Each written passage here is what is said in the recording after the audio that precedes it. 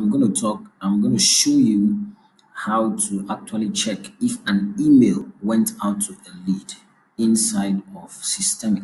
Now, I've had issues where I've worked with several clients where, yeah, they said they could not find the email and all of that, but eventually we realized that the email actually went out, right? But for whatsoever reason, it was not in the place that they expected to see it.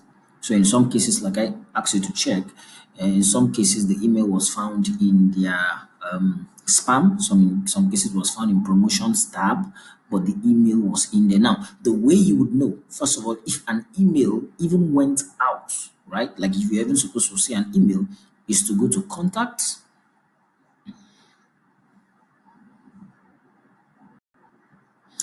and then you can click on a lead. So for example, I can click on this lead here. Then scroll to the bottom. Now you see email history, you see email campaigns. So email history email campaigns will show you the campaigns that this lead has been added to. Email history will show you the emails that have actually gone out to this lead and if this lead has opened them or not.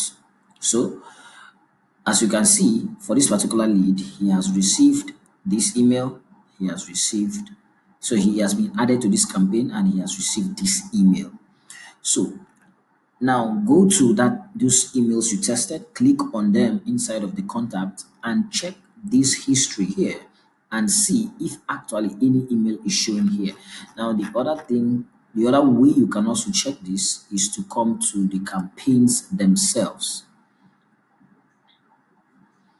And in the campaigns themselves, if you come here and open up the campaign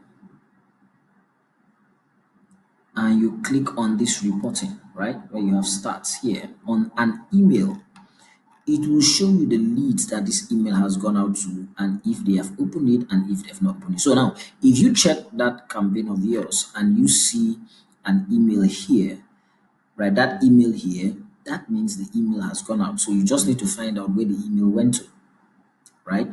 Now, if you check here and you do not see the email, that means, okay, the email has not gone out. So what you could probably do is to reach out to support and tell them that your emails are not firing. So it could be an issue with your SendGrid configuration inside your mailing settings, right? Now, if you have not set this up, you need to go and set up SendGrid. Now, confirm that you've done this. In other words, you've created a SendGrid account. You've configured it to whitelist your domain so that for what we call increased deliverability. But even if you've not whitelisted your domain, you need to have grabbed your SendGrid API key and put here. Now SendGrid is free, so confirm that you have done that also. So if you have done your SendGrid integration and then you have also checked here and you see that the email has gone out, right? Then you will need to reach out to support and tell them, okay, listen, I've done everything right, but for whatever reason my emails are not firing. Probably there's something they need to do on their end for your emails to fire. So thank you.